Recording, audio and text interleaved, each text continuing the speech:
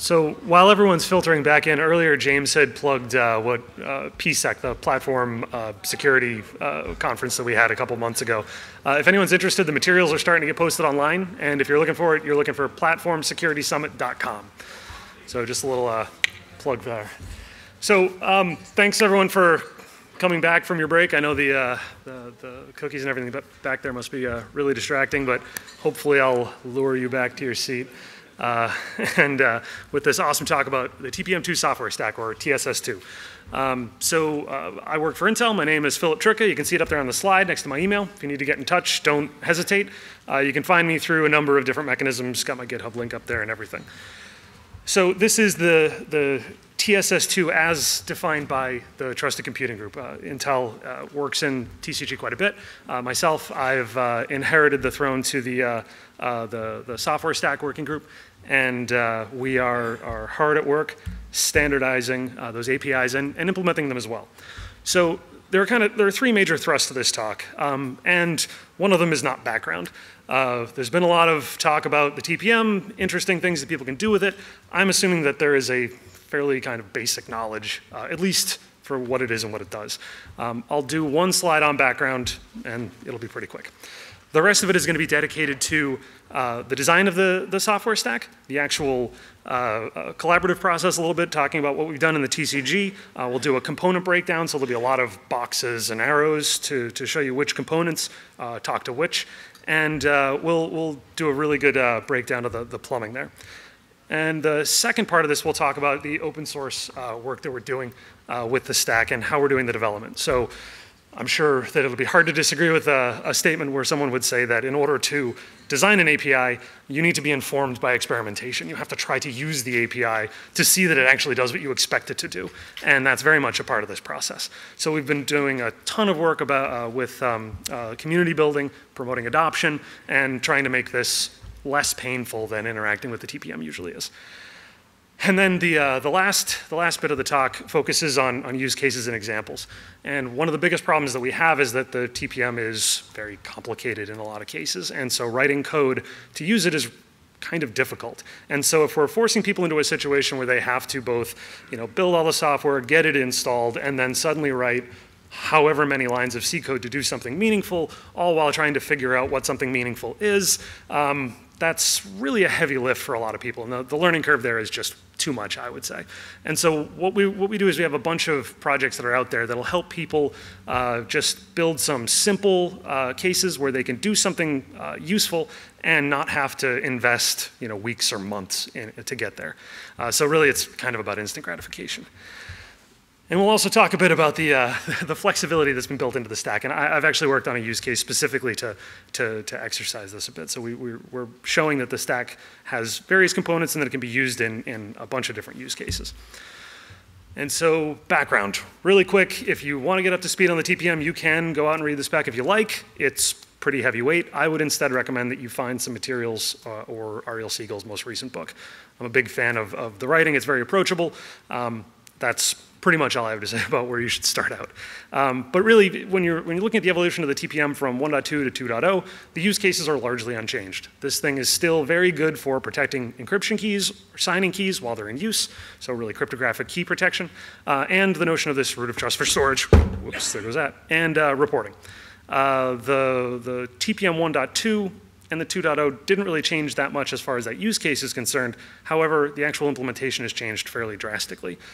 Algorithm support, having algorithm agility, which means that you can start implementing new algorithms in the TPM, and the structure of the command and response buffers is resilient to this. So there's a lot of size and then some field value. Also, the 2.0 has added some interesting stuff around the protection for the communication path between the application and the TPM itself. So there are protected and encrypted sessions, so integrity protected and encrypted sessions, which is particularly interesting. So that's it for background. The rest of this is just going to go straight into the software stack. And we'll talk first about the design. So I have never actually sat down and written an API that was used by a large number of people. So the first thing I did when this project was kind of left by the group that was running it, and I ended up kind of scooping up and carrying it forward, the first thing I did was just jump on my favorite search engine and type in how to design an API. Then I went back and added how to design a good API, and I found a talk that's up on YouTube. I think it's Joshua Block, and I'm sure I'm ruining his last name, but this is a guy from Google who's been designing APIs probably since before I was born. And the thing that I took mostly out of his talk is that use cases are where this whole thing comes from. If you don't know how the API or how you want the API to be used, it will probably never be used for anything useful. So all of this is driven by use cases. And from these use cases came this notion of a layered design. Intel, working for Intel, we write a lot of firmware, we write a lot of stuff that gets very close to the hardware, and so sometimes, thinking of UEFI, you may not have the environment available to you when you're writing this code that would support what we think of as a regular user space process. So we showed up with a requirement just that we needed to be able to use this stuff from a firmware environment. Now, obviously, we want it to be able to be used from a normal Ring 3 environment, and so we end up kind of having to layer these things. One of the more useful things that we did in this also is separating the transport layer from the API itself. That was a really hard part for me working with the 1.2 TSS trousers, is that there was a very tight coupling between the daemon portion and the user space application. This made it really hard to do things in early boot code if you wanted to do something without having to start the daemon, or even earlier than that if you may not have even been able to. So I think of that as a really, really big improvement.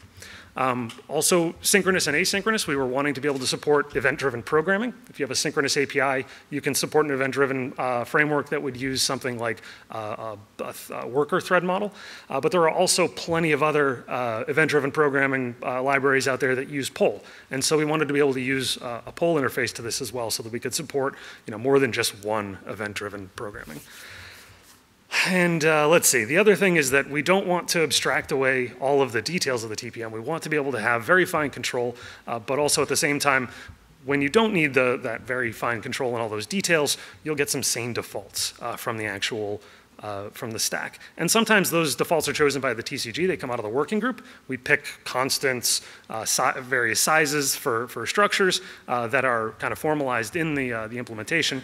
But also there's the notion of, Linux distro may have their TPM or their infrastructure set up differently, and they may want a different set of transport. And so there's a way for the libraries at build time to be able to override some of these defaults.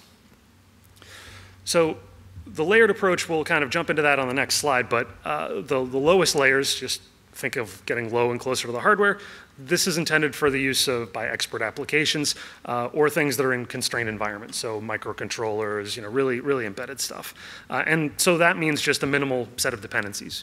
If you're going to statically link a lot of this stuff together, you don't want to have to statically link in tons of things, and even worse, if those APIs required access to the file system, that would be particularly problematic. And the upper layers are providing some convenience functions. And again, more features means more dependencies. So this diagram comes pretty much straight from the spec, and it's the kind of layer cake that we kind of build up from the bottom. The two lowest layers in this, so I guess the lowest one, the device driver layer, really doesn't have a standard interface. This really depends on the operating system you're working on or the environment you're in. You're in UEFI, you get access to the tree protocol, which I guess has been renamed to the TCG2 protocol now that it's been standardized, even though it didn't change at all. There's also the device driver layer from Linux that has a device node, but also if you're on Windows, you get TBS. And I'm sure there's a number of other interfaces that may get written and exposed there. So the device driver really has a non-standard interface, and this is again why we wanted to separate the transmission layer. The device driver may be packaged or may not be packaged with the access broker and resource management daemon, or that component, I should say. And so in 1.2, that was a user space process. In Windows, it's built into the kernel driver. And on Linux, we're starting to move closer and closer to having that full set of functionality in the kernel as well. Right now, the implementation of the resource manager in the kernel is very, very primitive. We still have and maintain a daemon that does this in user space, and we're slowly migrating features in as that makes sense. And so as the glue that kind of holds together these layers is this TPM command transmission interface. If your resource manager is in the kernel, you really don't have to worry about too much there. You just kind of put the TCTI layer on top of that, and it plumbs everything into the upper layer APIs. If your resource management is being done by a user space process, then you'll have a layer that sits underneath it that is the TCTI, and it'll expose a front end, and you'll have another one on top of that. So you could really just stack these things ad nauseum, but I don't recommend you try that. The top layer here is really the stuff that programmers care about. This is the APIs that programs interact with generally. And so working from left to right, the system API here is our lowest layer. It is an extremely thin layer on top of the actual TPM commands. Every command is exposed. There is a synchronous and an asynchronous version. And the system API does very little more than just turning C structures into a TPM command byte stream, sending it out using a TCTI that it's been configured to use, and getting back the response, turning it back into C structures, handing them to the caller. Extremely simple, but extremely powerful. Moving next step to the right, enhanced system API is really what it sounds like. It just enhances the system API and provides some really nice convenience functions, which are really just automating the crypto operations for HMAC and encrypted sessions. It will also do dynamic loading of the TCTI modules, and this is where some of that configuration comes from. If you're on a properly configured system and your distro has set up the packaging right, they can choose the default TCTI that makes sense for their system, and you won't even need to tell ESYS which TCTI you want. You can just give it a null pointer and it'll pick the right one for you. Still, you can override it by initializing one yourself and passing it in if you need to. The box here in gray is the one that still isn't done. The feature API is meant to abstract the TPM even further, but that stuff is still very much under consideration.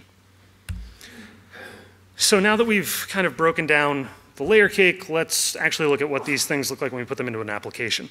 Just like what I was saying on the last slide, the system API transforms C types into TPM command buffers, one-to-one mapping with the commands, and it's suitable for highly embedded applications. We don't recommend you use this from general user space apps. But for quite a while, this was all that we had, and so we were actually doing that. And I can tell you it's very painful to use in that regard. Internally, this uses another utility library that we've defined, which is really just where we do this type marshaling. For every type that exists in the TPM spec, there is a corresponding marshal and unmarshal function in this library. And so the system API really just does a little bit of state tracking internally and calls out to the marshaling library. Then everything gets pumped out through the transmission interface in the bottom, and it gets sent over whatever IPC mechanism down to a device driver, and you'll get your response back. So we have a bunch of these TCTI modules that we can actually kind of remix very dynamically. So you don't even need to recompile the application in order to change them. And they'll allow you to talk to either the device driver. We have one for talking to the Microsoft simulator code, so you can run the TPM in like a user space process. Excellent for debugging, which you end up having to do a lot of when you try and use this stuff. And one to talk to TBS. We actually have one that'll work on Windows. So you can use the stack on Windows as well. Adding the enhanced system API layer on top of this, we add some of these additional dependencies, and really this comes in the form of the crypto libraries. So the current implementation, we support libgcrypt and OpenSSL, and adding additional libraries isn't an enormous burden. There are some well-defined interfaces inside of the ESYS that can be used to add additional crypto layers. This is really what you want to do if you're writing a general user space C application right now. This is what we're recommending to folks. And we've actually just added this fairly recently. It was a really big development for us. Now, there's nothing that strictly says that you need to build these in this way. You could have a completely separate system API library, and you could re-implement ESYS entirely without using it. But that doesn't make a lot of sense to me. We use ours internally, and it's a great way to get just better test coverage. You just have fewer code paths.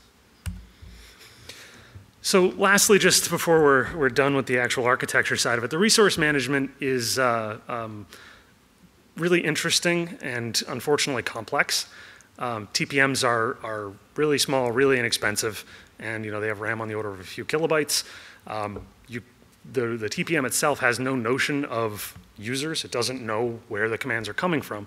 And so the resource management daemon component, or the component that may be in your kernel, really just is there to make sure that the objects that you have previously loaded and that you are going to use again get loaded for you. The resource management component uses just 3 TPM commands to do this. And really the management component comes down to saving and loading context on behalf of the caller.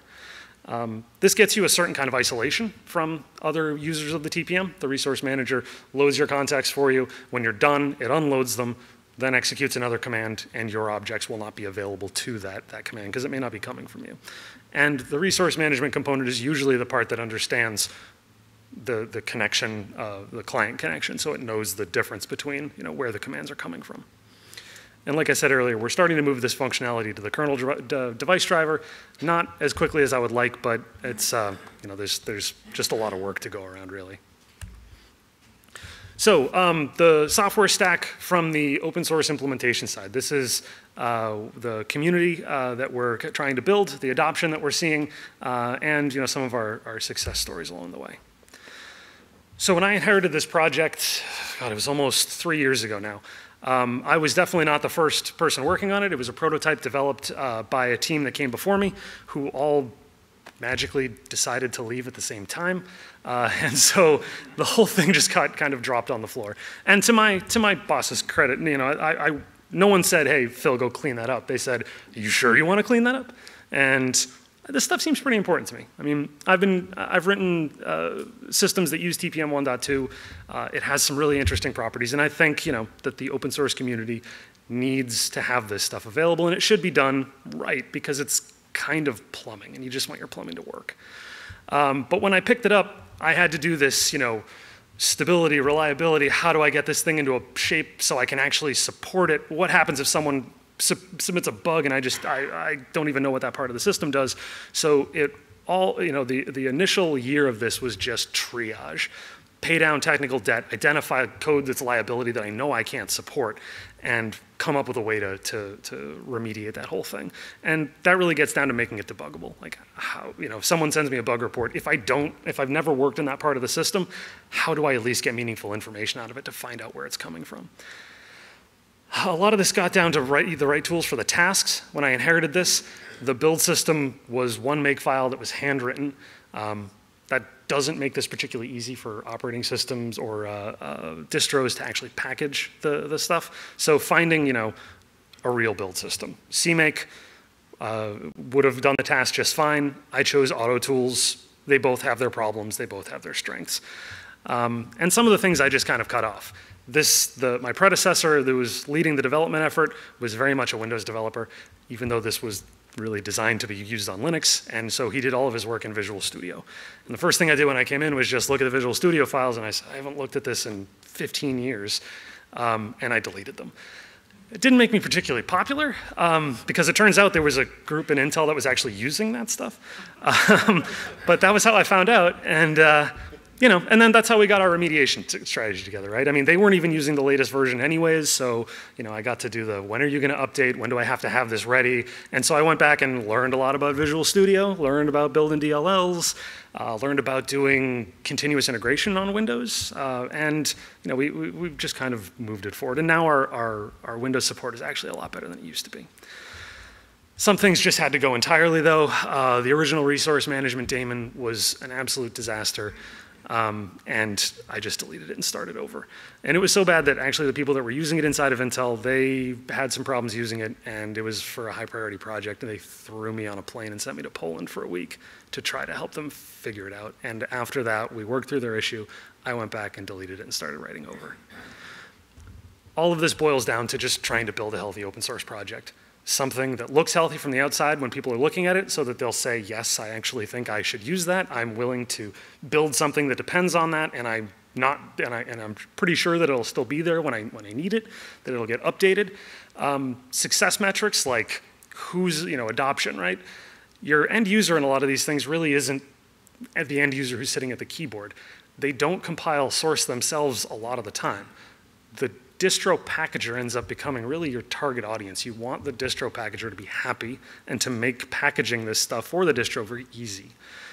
How you communicate with them about changes, semantic versioning is very important. When you're actually breaking API, making it very clear in your version numbers. Testing was super important. The test code that I inherited was a 9,000 line C application, one application, with tests that later tests would depend on state that was set up by previous tests. So yanking all of that out, decomposing that, putting it into a test harness that's built into the build system, separating unit and integration tests. There really weren't unit tests to begin with, but I'm now a big fan of CMACA, which is really, really cool. Integration tests that actually get their own version of the TPM, a new instance of the simulator when you're running the test, that have a test harness that will set that up for you and tear it down, that will get you meaningful logging information when something breaks, and then tying it all together with a CI loop. And this was really just a one-person task for a while, because I wasn't just trying to attract users, I was trying to attract people inside of the company, inside of Intel, and outside of Intel as well, to contribute. I needed people to help me do this because I couldn't do it alone. And so we've got all of our Travis CI coveralls, so we're getting metrics for our code coverage. Our goal is to have everything above 80%, and I think we've only got one part of the project that's below that now, setting up static analysis so that Coverity is run on these things, and we use scan build as well. So we use 2 different static analysis suites. So now everything is up on GitHub. We actually have an organization for the project that's separate from the Intel real estate, and that's because we've gotten some very significant contributions from the outside. And it just makes sense that, that when we've gotten a large contribution like the ESIS layer. We've been working with folks inside of the TCG, and our friends at Fraunhofer, they actually had a stack that was built completely separately and was just not open source. And when they saw that the project had come along, they looked and they said, "You're missing ESIS. That's the only thing you're missing." And we worked out an agreement, and we've had some really good chemistry with the developers over there, and they actually took their ESIS, lopped off the lower parts, and open sourced the higher level API, and it rebased it on top of our kind of lower parts of the stack. And that's really, that's really the thing that made this as successful as it is, because the system API alone is not sufficient. We need ESIS, and that's been a big part of this. So you've got a mailing list.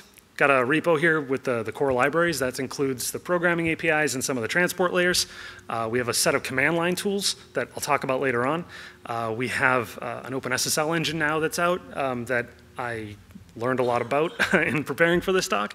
And we have a resource management daemon, like I was saying. So we've got maintainers now that aren't just from Intel, so I've managed to get a bunch of folks from Intel's open source team, OTC, to come on board and help.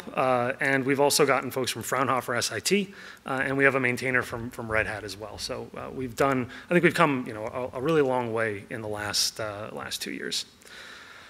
Finally, we've also gotten some really large contributions from the folks at Infineon. Peter Hugh is a previous maintainer for the kernel driver. He was the one who helped me get Coverity set up, and he was really the one that put the spurs to me to make sure it happened. And we've gotten, Facebook was actually one of our first really big name users, and they did a pretty significant deployment on top of this stuff. And we've gotten patches from Alibaba, Red Hat, GE, SUSE, Debian. So we've gotten some really good community involvement that I'm really proud of. Also, we have a bunch of new projects that are in the work. We've got a PKCS11 module that's getting ready to be open sourced. I've written a transport layer or a transport driver that can be used in UEFI, so I'll talk about that a little bit later on. We have a set of patches that Fraunhofer is putting up for crypt setup integration.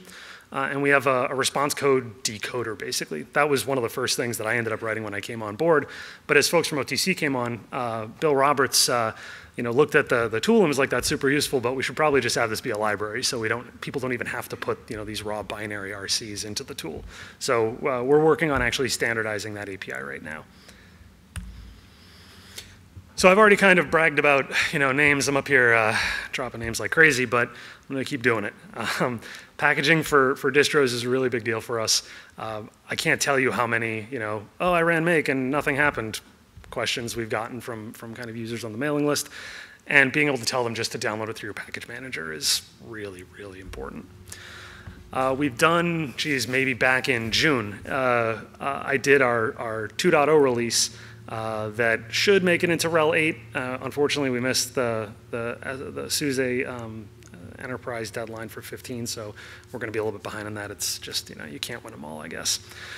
And 2.0 for us is our really big API compliant release. When I took the project over, I had just stamped a 1.0 release like immediately, and I'm like, this is apparently our API right now.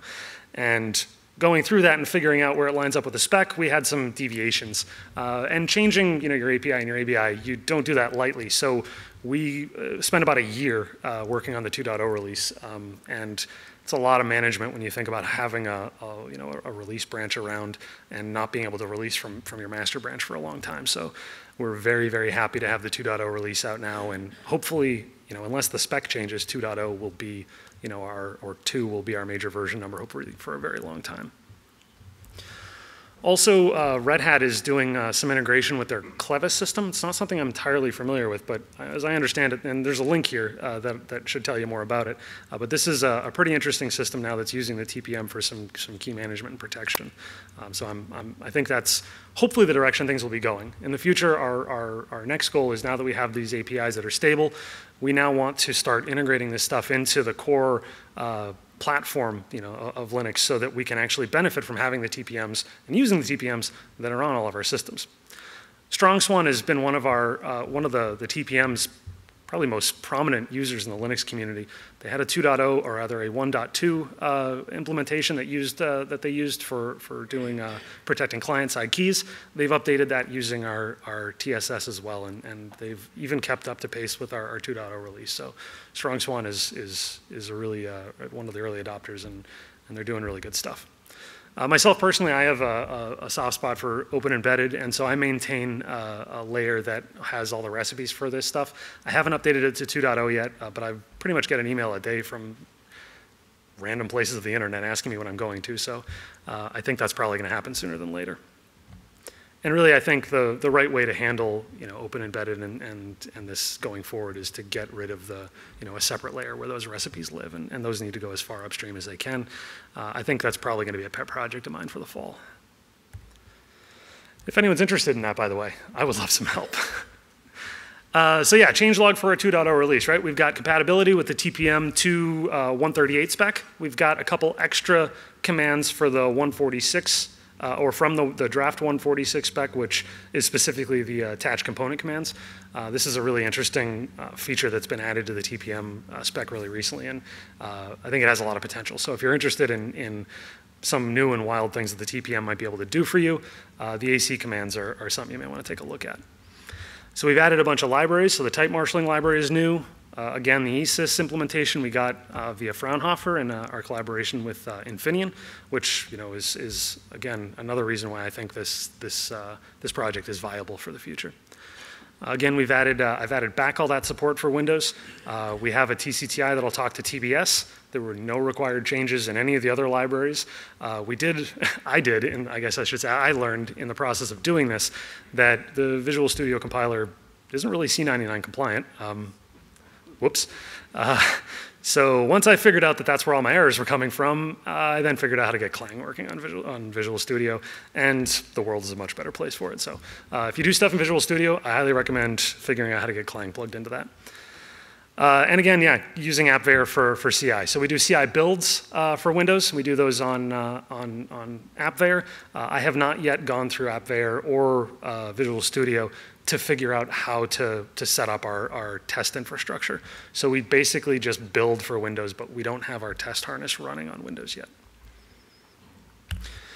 Okay, so the final push for this talk are our use cases, and I got just about 10 minutes left, so that should be sufficient. Let's find out.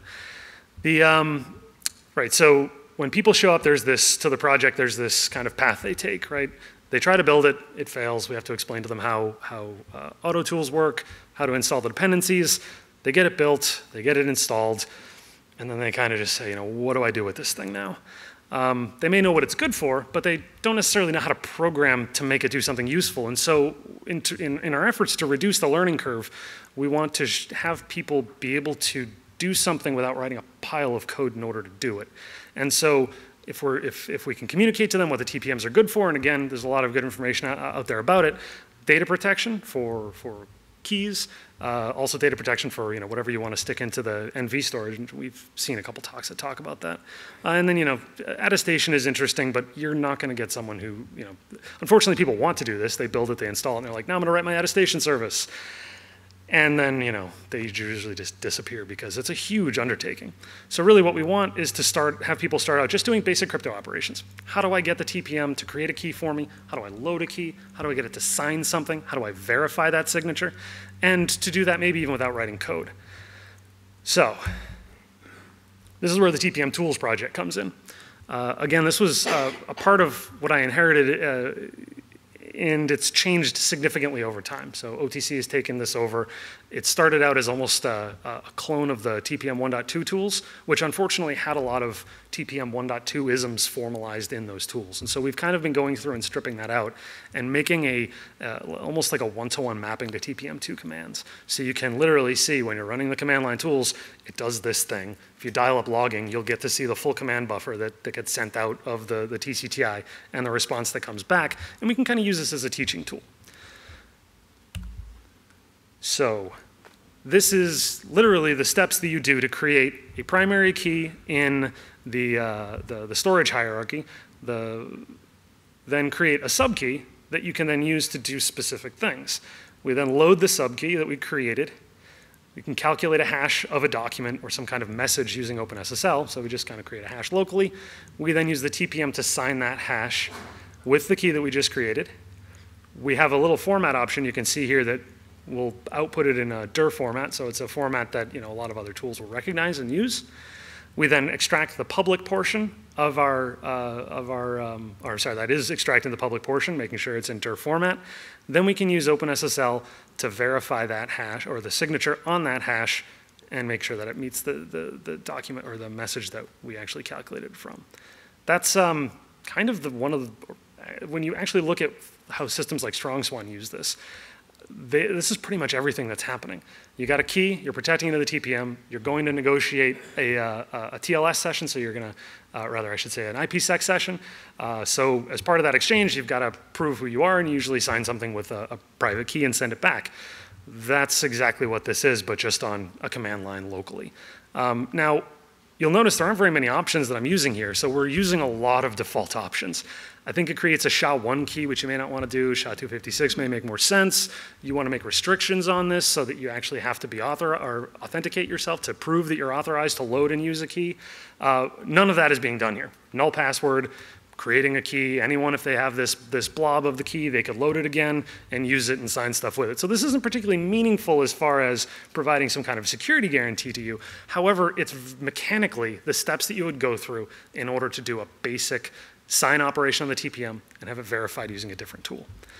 That's something I think we've been missing for a long time. And really, you'll notice the bullet at the top there. This was a demo that got put together by a Facebook employee, Davide, and he presented this at FOSDEM in 2017. So if you want to see really where we've come in pretty much just a year, you can line this up next to what he had to do to make this work, and it's pretty stark. I mean, he has some commands where he's literally going through like a TPM, the public key that the TPM dumps out, and like grabbing specific portions, sticking them together in a way that turned into the dir format. So we're trying to pull this stuff internal and make it so it's, it's part of our system. And also, I guess I should say, we're trying to learn from the people that are using this. I mean, this guy at Facebook didn't do this because, he was bored. He did this because he needed to, and it was something useful. So we're pulling it in and making it easier for him. An example using the OpenSSL engine is right here, and this is almost the exact same demo as before. So we have a separate utility that is used to create the key, because apparently you can't do that through the engine. And again, I didn't write this. I learned about this last week. We then use the OpenSSL engine to output the public key in the PEM format. So now we're using OpenSSL to do this for us. We then use OpenSSL to hash the document. Doesn't require the engine. We then sign the hash using the engine and verify the signature just using straight OpenSSL again. So there's a couple of the TPM commands that you saw in there where I'm creating a primary key, creating a sub key, then I'm loading the key. All that gets done by the OpenSSL engine for you, and you don't have to really deal with that part of it, which is, it's nice. It's nice not to have to even understand or know what that is. And finally, I wanted to be able to show this because the use case for the system API is one, again, that's particularly interesting to Intel, but we never really had an implementation of this that we were showing off. And again, to come clean on my previous kind of pontification about API design, we said that this was the intended use case, but really you got to put your code where your mouth is and get it out there so people can see it. And so I've started a new project that I just got approval to open source last week. And all it is a TCTI layer that sits on top of the TCG2 protocol in UEFI.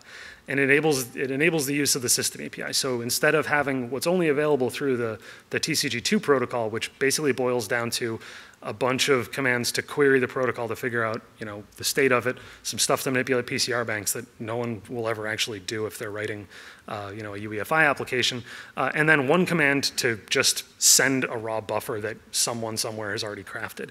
And so we use the system API to do that for us.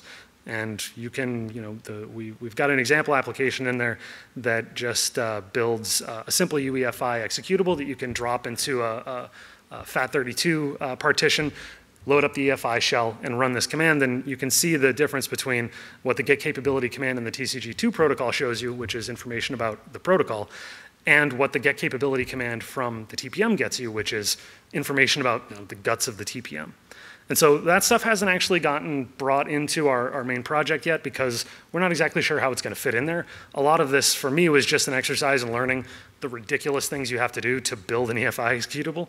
And so our libraries right now and the way that build works, we can't build the libraries in that way yet. So we're not perfect. We've slipped up a little bit on our build hygiene, and we're kind of forcing flags on users when they may not want to use them. So that's kind of on me to go clean up now that I've stumbled across it. So I think this could be really interesting. I mean, there were some talks earlier about firmware, people using the TPM in the firmware. This isn't a model for doing that efficiently for sure, because everything's just statically compiled into a single executable, and if you build more than one executable, you'll have redundant code across them. But I'm sure there's some give and take where this might actually be useful. So if anyone thinks that this might be something that they could use in their day-to-day, I'm happy to chat about it. And that is it. So I've managed to come in under the 40-minute mark. So I can handle a couple questions, I think. Oh, also references. So some of the references from there as well. This is, take a look.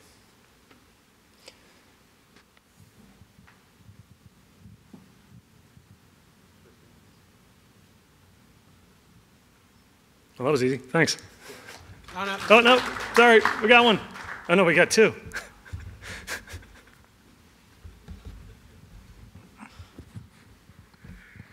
Yeah, have you looked at trying to integrate your TSS2 library with commonly used open source crypto programs like, say, SSH and OpenSSL?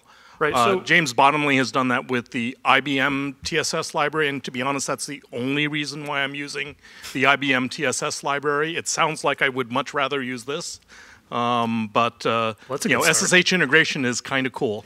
Right. So on one of the previous slides, there's a handful of questions in there, but on one of the previous slides, PKCS 11. That gets us a lot of free integration with things like OpenSSL, or rather with SSH. So SSH, if you've got a PKCS 11 module, you can use that for your authentication. We had someone build a PKCS 11 module in the past, had a demo that did exactly that, but the code wasn't such that we're willing to open source it or support it. So we're rewriting that now. The second part of that was, sorry, you got to remind me now. There was one other part of that for OpenSSL integration. So we have the engine. I'd be interested to know what else we're missing. I'm not an OpenSSL expert. I did not write the engine. That was another thing that Fraunhofer contributed to the project. So, on the mailing list, if you want to meet up afterwards, I'll take down a pile of notes, and we'd love to have it be, your TSS of choice.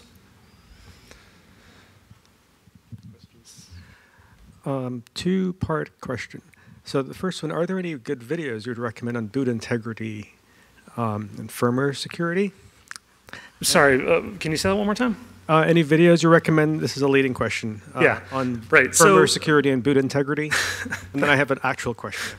Thanks. So like I was saying, I plugged the Platform Security Conference earlier. There were a lot of great talks there, but there were a lot of good ones about Linux boot. So we had Trumel Hudson there. Vincent Zimmer was there as well, and I think his talk is phenomenal. Okay. And TPMs have had sometimes a bad rap in the Linux community. Do you have an opinion on why, say, Google is doing things like shielded VMs without TPM? They have their own root of trust. And in Windows, System Guard is doing quite a bit of stuff on trusted boot. So do you think the Linux community is going to follow these examples? Oh, well, I mean, I was just going to say no, but they're examples. We can choose them as a model. We can see if they fit. It's nice to have people that have done the work ahead of you, so you can look at them and say, that worked, that didn't work. It's all about the properties you want from the system. And I think that's really a question that I'd love to hear some of the folks in the distro community talking about. Red Hat, how the Red Hats of the world intend to do something maybe like BitLocker-ish, I think is probably the first and easiest step. Anything that's more complicated than that might be useful too, but I start small, start simple. All right, well, thank you.